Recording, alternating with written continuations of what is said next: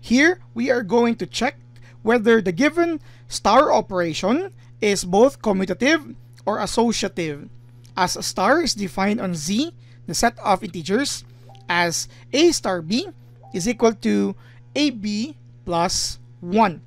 So let us show if it's commutative or associative for all possible values of A and B as elements of Z. This may be true for some, but the goal here for star to be really defined, to be commutative and associative as well, it should work on all elements. So let's start with commutativity. Commutativity.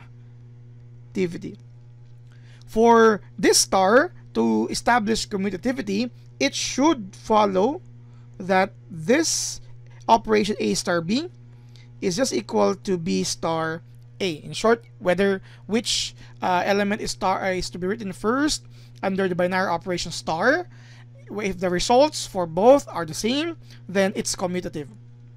So let's start by solving for A star B, and we will show later on B star A if we have the same results. So for A star B, following its definition of AB plus 1, of course, it's automatically A, B plus 1. Because that's what is given there. A star B is AB plus 1.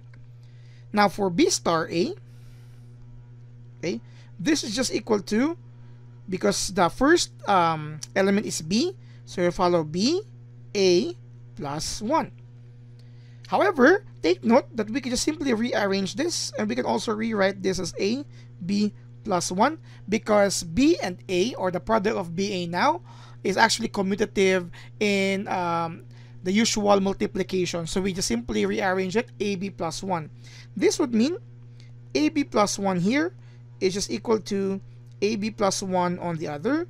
That would mean A star B is just equal to B star A.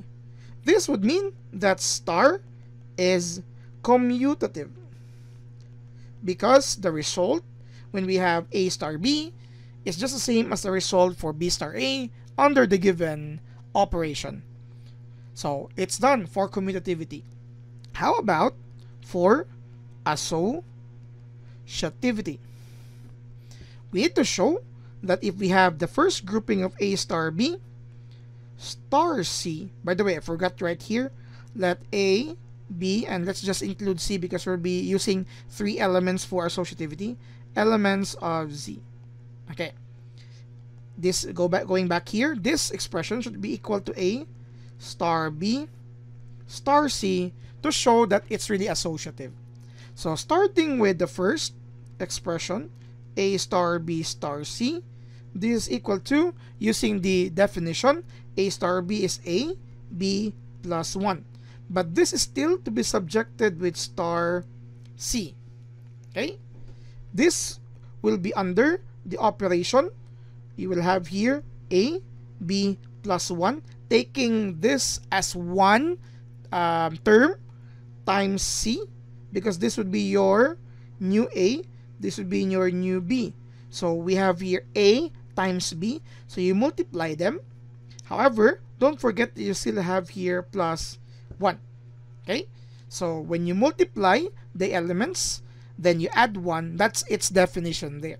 So we are treating this as entirely a singular element. Okay?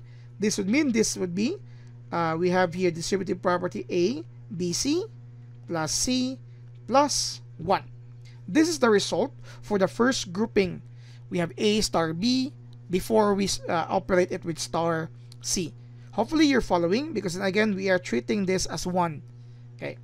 Now, going on the other side, B star C, you will have here the result for the first grouping.